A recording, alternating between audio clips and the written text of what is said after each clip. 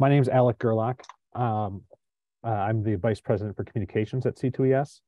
Welcome and thank you for joining us today. We'll begin with some comments from C2ES President Nat Keohane regarding C2ES work in the area of international dialogue, as well as an update on U.S. efforts to reach its nationally determined contributions. Nat's an economist with more than 20 years of energy and environmental policy experience. Before coming to C2ES a bit over a year ago, he served as Senior Vice President for Climate with the Environmental Defense Fund, where he led the research and policy advocacy on climate change in the US and globally. In 2011 through 2012, Keohane served in the White House as Special Assistant to the President for Energy and Environment in the National Economic and Domestic Policy Council, helping to shape administration policy on energy and environmental issues. Following Nat's remarks, C2ES Vice President for International Strategies, Kaveh Guilanpour, will offer a briefing on the goals of COP27 in Sharm El-Sheikh and some insights on how to determine the degree to which it succeeds. So Kaveh joined us in 2021, coming from the UN. He has over 20 years working in environmental and climate change issues.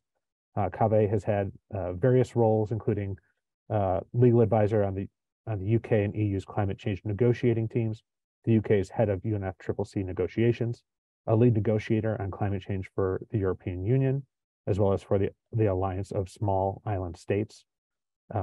Served with the Secretariat of the High Ambition Council Coalition, and principal advisor on climate change to the Republic of the Marshall Islands. Before joining C2ES, Kaveh served 2 years as a senior member of the UN Secretary General's Climate Action Team. Before I pass it to Nat, just a couple points for housekeeping. This session is being recorded and will be posted on C2ES's YouTube channel later today. I'll try to send around a link as soon as it's available to help for your stories. Following Nat and Kaveh's comments, we'll open things up to questions. To ask questions, please use the raise hand function on your Zoom control panel. Please keep your mics muted to avoid background noise until I recognize you for questions. And following Nat and Kaveh's comments, Nat's available to answer questions on the intersection of the COP and UN negotiations with US policy, and Kaveh can speak to expectations for COP27 and global reactions. One last note for me, Nat and Kaveh will both be in Egypt next week. Please keep in touch with us as you're looking for quick reaction or explanations of what's happening. You can reach me anytime at GERLACHA@c2es.org or at +1 517 214 7415. Thank you. Nat, go ahead. Thanks, Alec, and thanks everybody for joining. I will be relatively brief because I know Kaveh has to, I want to hand the mic to Kaveh to talk about COP27.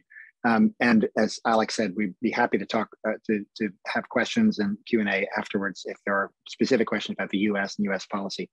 But I'll just say very briefly about where C2ES comes into this debate, and then a couple of quick top line points about the US as it comes into Sharm El-Sheikh. So C2ES, as many of you know, has been holding international dialogues. We convene heads of delegation from over 30 countries several times a year. And we do that, and we have been doing that for about 12 years, I think.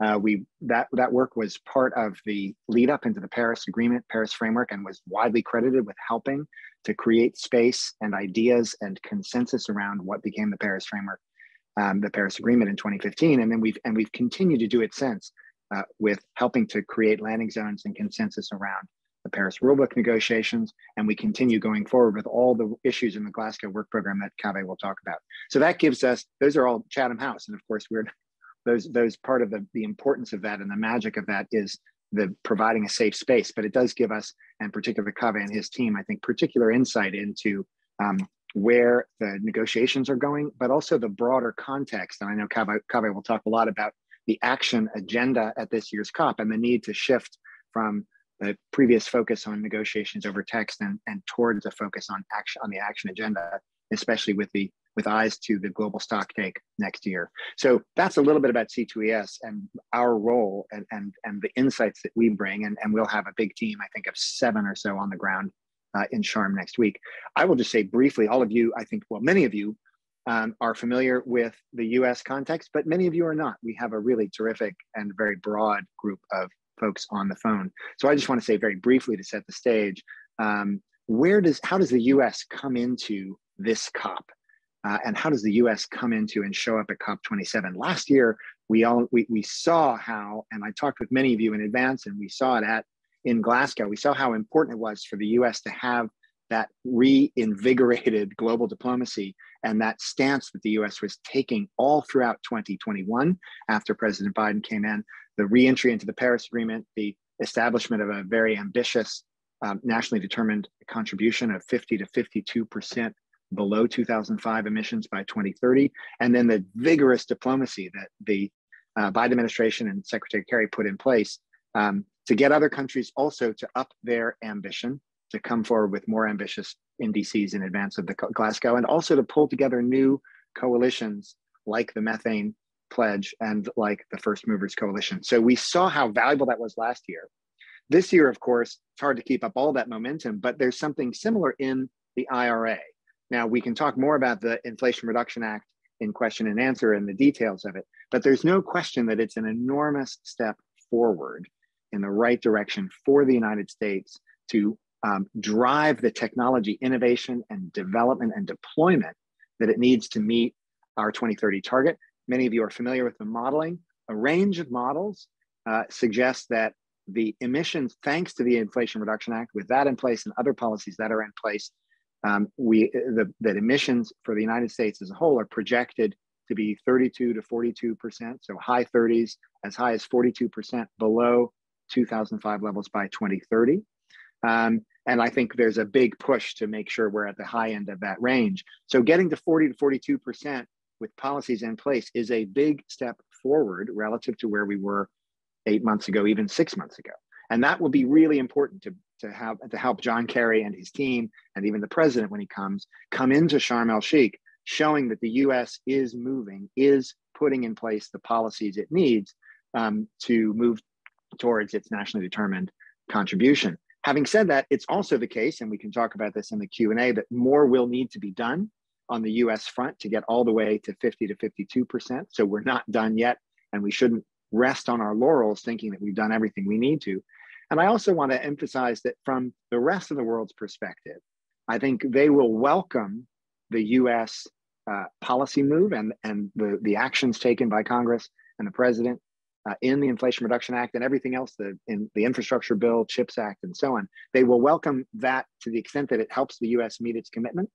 But in a sense, that's table stakes for the United States coming into Sharm El-Sheikh. That's exactly what we and every other country are supposed to do. We're supposed to set a target, we're supposed to make it ambitious, and then we are, in fact, we're bound, legally bound by the Paris Agreement to pursue policies to meet those commitments. So to some extent, for all the fanfare and the deserved celebration around the Inflation Reduction Act and all the other the legislation that's been passed and the progress that's been made, as I said, that's just the sort of expected steps that a country like the US should take. And so there is much more that needs to be done, both internationally and domestically along the way. But I do think it gives the US the needed momentum and the needed demonstration of seriousness that it had to have to be in good position coming into Sharm El-Sheikh. So with that, let me pass it to Kaveh. Thanks a lot, Nat, and thanks to everyone for joining. Alec, great. Thank you for putting that on the screen. I just wanted to give some visuals to sort of to mark the main points I was going to make here. So we're just going to have a quick look at ahead to COP27 and to sort of explore what we might expect and what the sort of challenges will be there. So next slide, please, Alec. Yep. So I'm going to essentially run first through the challenges. And as you all know, this COP is faced with some pretty unique geopolitical and economic challenges. We have the situation with Ukraine, the energy crisis, the food crisis, and also, of course, many countries around the world still struggling. Previous slide, please. Thank you. And many countries still struggling with the after effects and continuing impacts of the COVID-19 pandemic, which in the global north, we are recovering from, but it's still very much ravaging other countries around the world. So those are the kind of geopolitical headwinds that we have coming in. And then in terms of the actual COP itself, we're faced with a COP that's very different from a COP like Paris or COP26 in Glasgow, where there were very specific and high-profile deliverables. For this COP, we have a situation where the mandated deliverables under the agenda are actually quite far and few between in terms of headlines. One is the mitigation work program, which is essentially a work program which will last all through this decade to try and halve emissions through to 2030. And then we have an agenda item which is called the Santiago Network on Loss and Damage, which essentially is a networking and capacity building and technology sharing network on loss and damage. Both of these agenda items, when operationalized, won't yield immediate results. So they're not going to be making probably the headlines of your various news outlets if they're agreed. On top of that, we're going into this COP off the back of not very encouraging news in terms of ambition of the headline targets of NDCs. So as you would have seen from this recent reports of the UNFCCC or synthesis report, the world has not responded as ambitiously as it should have done to the call from Glasgow to raise the headline targets in its NDCs. I think the good news is that with every COP that we've had since Paris, the emissions reductions are going in the right direction.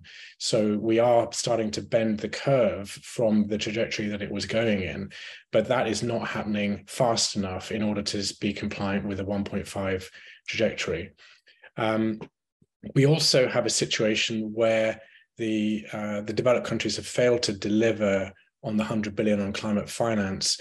We also have a promise to double adaptation finance. Neither of these have been met yet, and that doesn't really create a great atmosphere for the negotiations.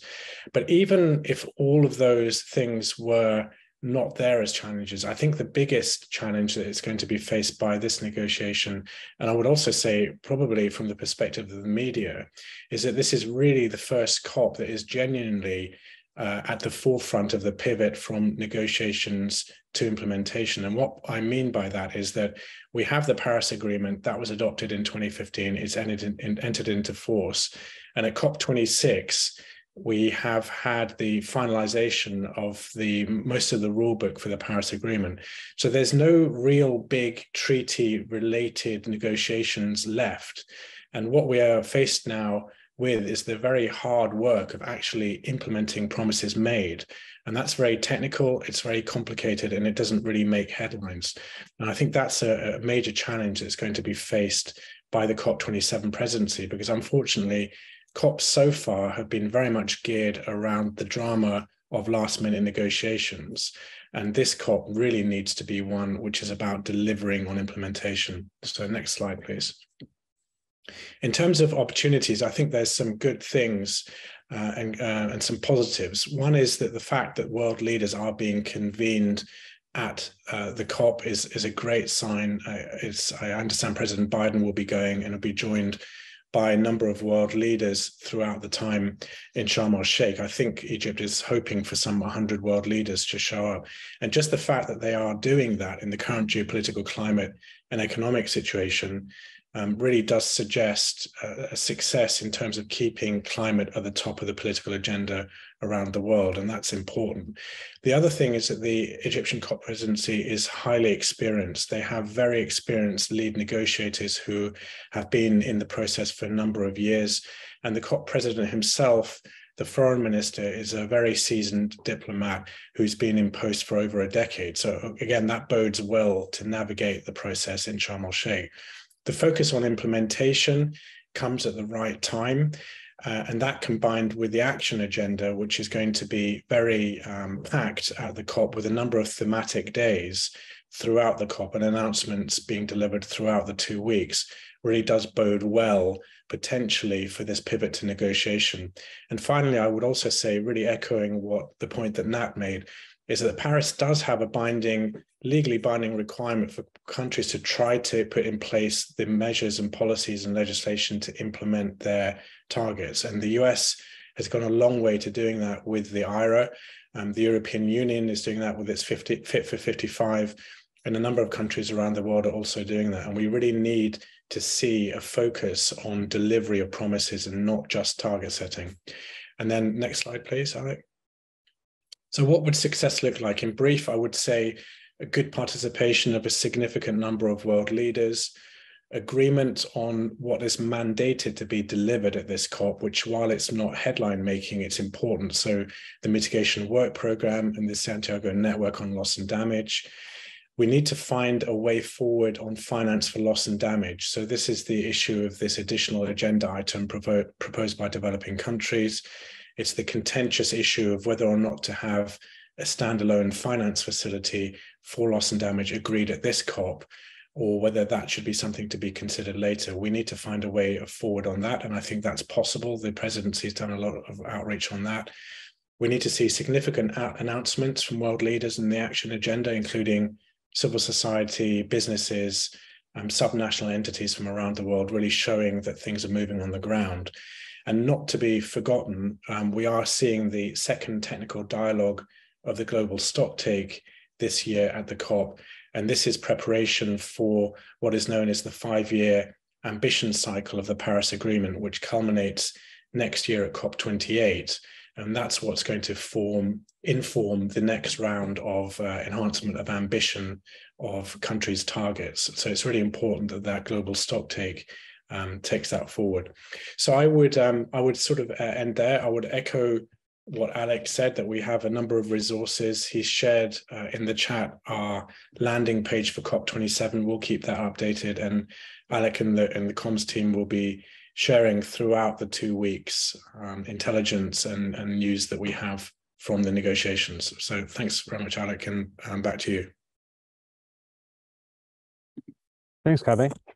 So, we wanted to reserve much of this time that we have reserved here for questions from you all about what to expect and what we're going to see. So if you would have a question for Kaveh or Nat, please use the raise hand function, and I will recognize you, and you can unmute yourself and raise that question.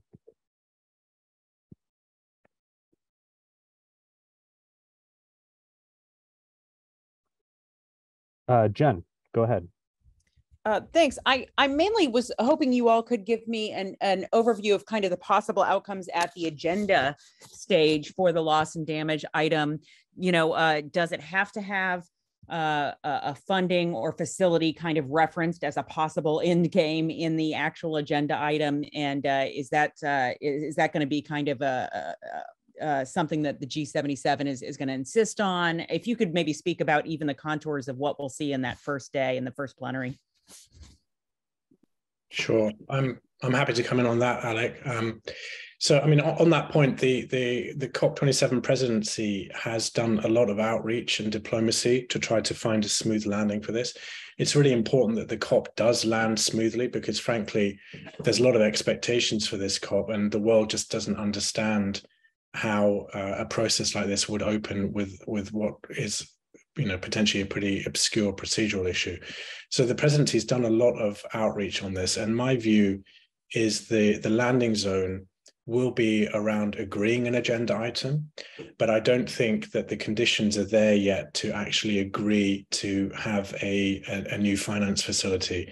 And there's one main reason for that, and I think that's because the COP26 launched something called the Glasgow Dialogue, which is a 2-year process to essentially explore issues around finance for loss and damage. And I think developing countries were right to be dissatisfied with that dialogue, because essentially it has no connection to the political level, and it has no strong mandate to deliver recommendations that will be enacted upon. So it risks being a talk shop. And I think agreeing an agenda item on this issue could strengthen that mandate and allow the dialogue to do its work and come back with recommendations that then will be enacted upon. As I say, I don't think the political conditions are there to actually agree to a new finance facility now, because important questions haven't been answered, such as what value add would such a facility have over existing facilities? And another important question is, how long would it take to set up? If we look back to the Green Climate Fund, that took over 5 years of negotiations from agreeing to setting that up to actually it being operational. And it's only just getting to the stage now where it's beginning to function properly. So there's really also questions about what would be the most effective and efficient way forward. So I think we will agree an agenda item. I don't think it will be as narrow as just as a question on finance. I think it will also look at issues such as how to minimize and avert loss and damage as well, not just how to deal with it financially once it arises. So I hope that that answered your question. Thanks. That was Jen with Bloomberg. Sorry, I forgot to introduce you. So if, as I recognize folks, if you can also introduce yourself and your publication, that would be wonderful as well. And with that, I'll ask Cheryl to go ahead and unmute yourself and ask a question. Hi, I'm Cheryl Hogue with Chemical and Engineering News, and I have a question about how the war in Ukraine is going to be affecting the negotiations and how people are talking, especially with the short-term need for natural gas, especially in Europe. I know that there's a long-term plan to move away from that, but I know that some of the African countries, not all of them, are concerned about the move to get more fossil fuel infrastructure, specifically for natural gas, so that they can become gas exporters. And is that affecting, is that one of the geopolitical things happening in the COP, and how do you think that'll be addressed? I think this is probably for Kaveh. Sure, I can come in and Alec can, Nat can come in as well. I think it's a really good question. I mean, first of all, I would say that it is a geopolitical context that's important, but interestingly, that these issues didn't really directly permeate the atmosphere or the conduct of the negotiations in the UNFCCC in June, in the sort of preparatory meetings for the COP. A lot has been made about what the situation means for the European climate targets in terms of the energy situation in Europe, for example. And the fact is that the European Union has a legally binding commitment towards net zero emissions by 2050, and it has legislation in place to back that up. And the European Commission has actually come forward with proposals to accelerate its transition to renewable energy. So in many ways, the current situation is accelerating that transition. Certainly it's having that effect in the EU. So while there might be bumps in the road, the overall trajectory in the EU, which is most directly impacted by this, is in the right direction. And they decoupled emissions from economic growth a long time ago, and there's nothing to indicate that that's a trend that is in any way going to be changing. You're right that a number of countries are considering using natural gas as a transition fuel. I think an important conversation needs to be had as to how those countries can be assisted to leapfrog that step, because in many parts of the world, renewables are much more competitive than their fossil fuel counterparts in terms of rolling out energy rapidly. But there's a lot more issues there than just economics. And of course, the assistance from the developed world to help the developing world to transition in a way that minimizes emissions is going to be really important here. I don't know if Nat also wanted to come in on that. I'll just add very quickly in terms of the broader context, and I agree with what Kaveh said. I think one interesting aspect of not in the negotiating rooms themselves, but if we think more broadly about the climate context, there's been so much focus on Europe and European emissions and what happens if Europe shifts, Germany shifts back to using some of its coal plants and so on. And I think there are a whole range of reasons that it's not a good thing for Germany to be raising its coal use. But on the other hand, as Kaveh said, that is all under a cap. It's important to recognize that Europe has those policies in place. So I don't think anybody is worried about, or at least I don't think we're worried that this immediate challenge, which Europe has responded to, and I know is driving significant challenges in terms of energy prices and so on in Europe. But that doesn't look like it's going to derail at all the European focus. In fact, to the contrary, as Kaveh said, it's accelerating that focus. So I think in terms of the bigger context, one thing that the Ukraine crisis, that Russia's invasion of Ukraine and the resulting energy crisis is underscoring is the need, this is picking up on another thing Kaveh said, to make sure that developing countries have the finance, not only to accelerate use of renewables, but especially to phase out the use of existing coal-fired power capacity. The real concern that one has about the natural gas being, diverted towards Europe in order to meet its needs in the immediate term after Russia's cut off the gas and so on.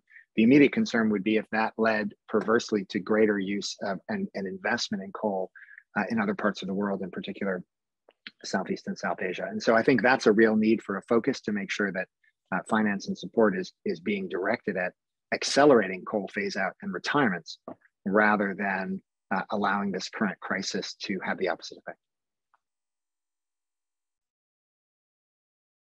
Thanks, Nat. So I think our next question is from Nirmal. Hi, this is Nirmal Ghosh from the Straits Times. I'm wondering if we should be worrying about the midterm elections in the United States, and if the administration loses its majority in Congress, will that be a drag? Or put another way, how much scope is there for the US, in the US, if that happens, for implementation and commitments to be, if not reversed, watered down? How much scope is there for that? Yeah, thanks, Nirmal. It's a great question, and I'm sure one that's on other minds as well. So the short answer is that in the near term, in other words, over the next 2 years, the results of this midterm election will have very little effect on the policies that get into play, that are put into place, and the implementation of Inflation Reduction Act. But as I'll return in a minute, the 2024 election, of course, would have more significant effect. But the reason that the midterms won't have significant impact is a couple-fold. One is just the structure, which will be familiar to you and many others, but worth just refreshing, since you don't spend all your time thinking about U.S. Washington, process the way we do. Even if the Republican Party were to take both houses of Congress, which is certainly in play, so both the House and the Senate, it will not have a veto-proof majority, and so President Biden will be able to veto any legislation that the Congress might pass. So even if Congress, and I don't think it will for reasons I'll say in a minute, but even if Congress wanted to try to roll back over the next 2 years, to roll back some of the investments and the policies that have been put in place, it would be very difficult for Congress to do that simply because President Biden has a majority. There's a couple of, has a veto, sorry. There's a couple of additional points to raise. One is, I don't think that the Republicans will see it as being in their interest genuinely to try to roll back the provisions in the infrastructure bill or in the Inflation Reduction Act. Maybe the corporate tax rate, which is, for those of you who follow the Inflation Reduction Act, it was mostly a climate bill. It also had some prescription drug benefits, and it had a hike in the corporate tax rate. It might well be that Republicans would go after that. Maybe they would try to tie that to some procedural issues to try to force that through. I think it's unlikely that the Republicans would actually take steps to roll back the tax credits and incentives for clean energy that were in the Inflation Reduction Act, because I don't think anyone is clamoring for that. You might see railing against it, and I'm sure there'll be lots of political talk and rhetoric, but I don't expect that would be a focus for the Republicans. And then finally, a final point I'll make, and then two more about sort of where I think we're headed. But a final point that gives me assurance that the next 2 years aren't going to see some kind of rollback. I was in the White House in 2011, 2012, immediately after the midterm elections, where President Obama lost his majority in Congress and the Republicans came in. And we saw then, and we've seen it again and again, it is just very politically difficult to roll back broader environmental protection. So for example, if you said, okay, Nat, the Inflation Reduction Act, that's fine, but what about clean air regulations or Clean Air Act and so on? It is just, those are very popular laws.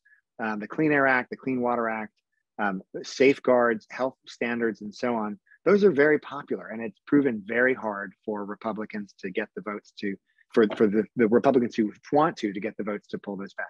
So even if you thought the broader agenda in terms of the regulatory agenda might be at direct risk, I don't think it will be. even if Republicans take both houses of Congress. Now, there are two things that I want to say that we will lose, right? If the Republicans take both houses of Congress, I don't think anybody expects them to have high on their agenda additional policy steps that might be needed, both to make sure that the Inflation Reduction Act lives up to its promise and to get additional reductions that we're going to need by 2030. If you have a divided Congress, it's possible to imagine, it still feels probably unlikely given the recrimination and the acrimony, but it's possible to imagine some steps forward on things like permitting and so on, permitting reform. But if the Republicans take both houses, I don't think we'll see anything except for impeachment proceedings and the like.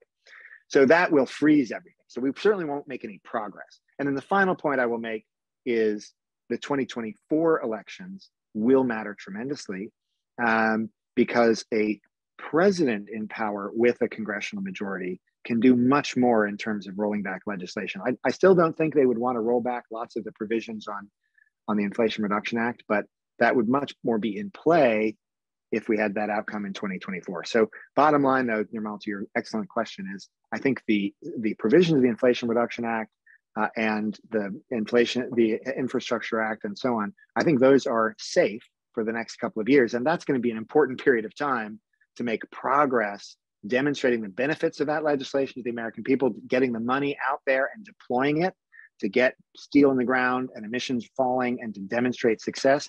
That's a very important next couple of years to make that happen. Thank you. So our next question is from Zach Coleman. Hi, thanks for doing this call. Zach Coleman with Politico.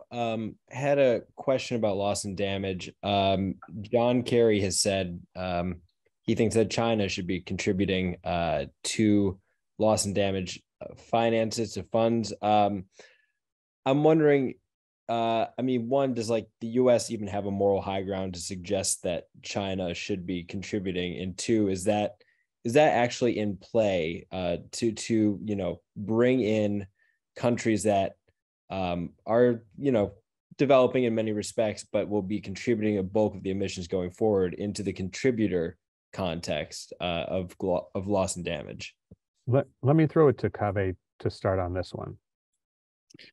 Thanks a lot for the question. I think it's a really good one. I mean, the first thing I would say is it's just really interesting to see how loss and damage has progressed from being a fairly obscure agenda item in the negotiations for a number of years, even decades, that has been pushed largely by the small islands and the least developed countries, to now being something which is at the top of the agenda. And I think there's two reasons for that. One is, frankly, that the negotiations around Paris are largely over. And secondly, because we're seeing increasing impacts around the world, not just in the developing world, combined with a trajectory that's far too pedestrian in terms of reducing emissions. So I think for all those reasons, it's moving up the agenda. And I would also say that there's been really a marked change as a result of that in the way that developed countries have engaged on this issue, including the United States, which I think has been much more constructive in having conversations around it. On your point, I think it's a really interesting one, because it really depends on how you look at issues of equity and the use of atmospheric space today. I mean, I was just speaking to Nat about this just before we joined the call. I mean, if you take it in terms of absolute emissions, then of course the G2 and the G3, so the US, China, EU would be directly in the frame. But if you look at it in terms of per capita emissions, it throws up all sorts of interesting anomalies, and countries that you would never think of would be right up there. And then if you look at per capita, per capita emissions at the moment in China, I think are half of what they are in the US. But then if you look at cumulative historic emissions, then China is not even currently in the top 20 when you look at it on a per capita basis. But over time, all of that is going to change in the sense that China will certainly become dominant in terms of total emissions, not just current, but also in terms of cumulative emissions at some point. So I don't think we're going to end in a world that really is going to be allocating responsibility for finance along those terms, because I think it just would be non-negotiable. But what is very clearly emerging, and I think there's really a consensus around this, is that we do need more finance that will address impacts that you cannot mitigate or cannot be adapted to. And that is going to need to have financial input that is from a number of sources. And the Paris Agreement does not focus, it says that developed countries should take the lead, but it also opens the door for other countries who have capacity to do that. And the South-South cooperation from China is enormous. I think China is now the largest holder of developing country debt as a country. I may be wrong with that, but I think it's a good question. And I think what it points to is that we're not going to be heading towards a formulaic outcome like that. But what we are going to see is an acknowledgement that the most vulnerable countries around the world are going to need help to deal with impacts that can't be adapted to. And that is going to have to extend to way beyond just public sector finance from governments. It's going to have to involve the entire economy, shifting financial flows in alignment with the Paris Agreement. Thank you.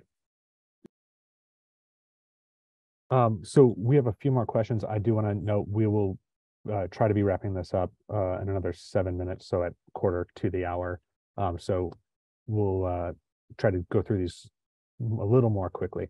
So the next is from Sarah from E&E. Hi, Sarah Schoenhart from E&E News.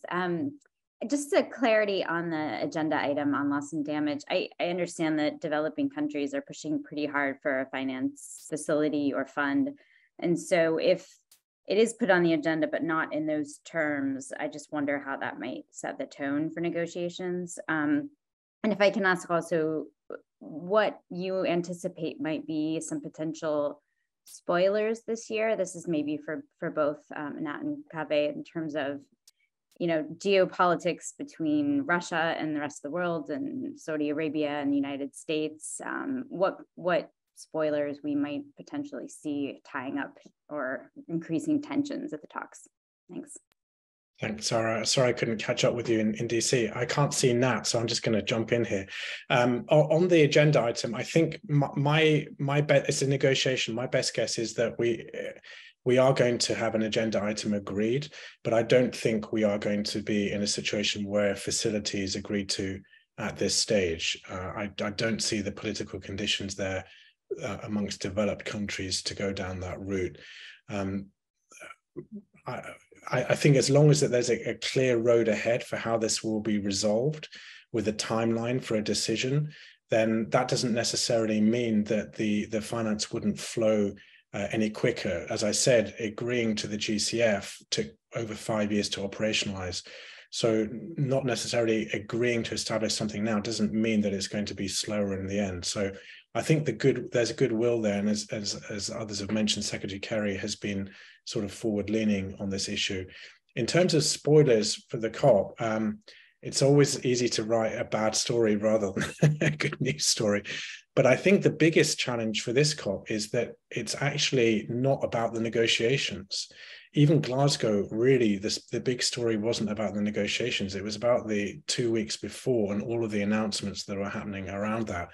So the real challenge for the presidency here is, how do you show progress when the entire system is always pivoted around the drama of a final plenary, when this COP was never asked to deliver something of significance in the negotiations? It's about the pivot to implementation, and that is I think is a much harder story to write than something going wrong in the final plenary over an obscure agenda item. And I'll just say briefly on spoilers, I mean, if you're thinking about external developments, right? I mean, of course, some of those are impossible to predict. I think the one that will probably get undue attention is the midterm elections in the US. And as we've discussed, I mean, one important thing to be clear on will be that, as I said, that even if the midterm elections go against President Biden and the Democrats, that doesn't change, that doesn't suddenly undermine or or change the outlook for the Inflation Reduction Act in the near term. And I think that will be important because, of course, there's likely to be significant attention to that, and maybe even over attention for the purposes of the COP while we're in Sharm El-Sheikh. All right, thanks, Nat. So we got a question via chat from Catherine Monahan at Carbon Pulse. She's asking, could you please respond to how forest and land conservation is likely to feature into this year's COP? And I'll just say very quickly, and Kaveh, you can speak to the negotiations.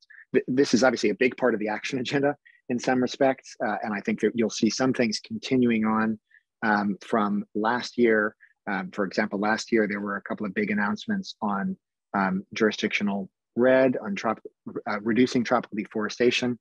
As some of you I've talked with about, I've been involved in some of that. The LEAF Coalition, which was announced in April, and then sort of re-upped at the COP. We have seen significant progress in LEAF, and so I think you'll likely see some in that action agenda piece. I don't know whether it'll be a blockbuster announcement, but some continued announcements about progress in those spaces. And of course, I think the forest and land conservation agenda generally has gotten a boost with the election of Lula in Brazil. We'll see how that plays out, but I think that will be a tailwind in the sense of optimism and outlook. But Kaveh, I don't know if you want to add more specifically on other aspects of the negotiations. Nothing from me, just there's a number of items that relate to land use, and they'll be doing their technical thing, but it won't be making headlines.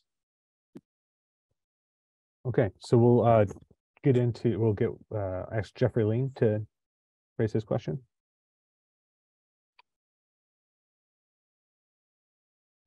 Hi, Jeffrey Lean, freelance these days. Historically, COPs have worked when China and America have worked together, and they haven't worked when they're at odds, to generalize. How are relations between China and America on climate at the moment, and how are they affected by the Pelosi trip to Taiwan? And if you have time to comment on where things stand on the methane pledge, which is perhaps the most important thing of all, I'd be glad of that as well. Thanks. I'll take that on very quickly. I think you're right historically, of course, and I think in particular in the lead up to Paris in 2015, the good progress that President Xi and President Obama had made from 2013 on was really important in building trust that allowed for the breakthrough in some of the language in Paris. I think to some extent, I don't want to say that relationship is unimportant, because of course the relationship between the G2, the two by far largest emitters in the world, is critical on climate change overall. But for the reasons that Kaveh discussed, there's no negotiating text, there's no breakthrough that we're looking for, there's no set of words to be moved past.